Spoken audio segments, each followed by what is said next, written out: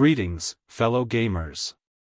If you've ever found yourself frustrated by the vexing error message demanding an D3D11 compatible GPU to run the engine while attempting to launch a game, fear not. I've got some insightful tips to help you troubleshoot and overcome this hurdle. First and foremost, it's imperative to scrutinize your graphics card. Begin by ensuring that your PC meets the game's system requirements. Take a moment to verify that your graphics card supports a minimum of DirectX 11.0 with shader model 5.0. Dive into the specifications of your GPU to guarantee compatibility. Moving on to the second tip, consider updating your graphics drivers. Outdated graphics drivers often serve as a breeding ground for compatibility issues. Take a proactive approach by visiting your graphics card manufacturer's website or utilizing Windows Update to procure the latest drivers. Keeping these drivers up to date can be a game changer in resolving such issues. The third tip involves a thorough check of your DirectX installation.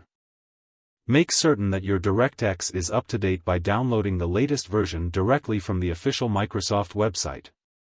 Sometimes, a fresh installation of DirectX can work wonders in resolving compatibility problems that might be causing the frustrating error. For the fourth tip, if the issue persists with a specific game, consider verifying the game files.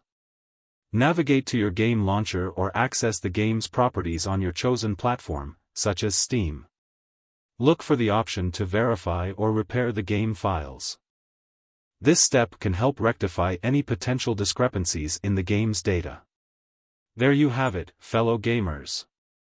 If you've been ensnared by the clutches of the D3D11 compatible GPU is required to run the engine error, these tips should serve as a beacon to guide you back to the realm of uninterrupted gaming adventures.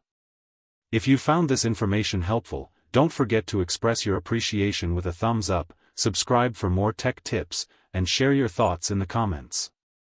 Additionally, let us know if there are other gaming issues you'd like us to address.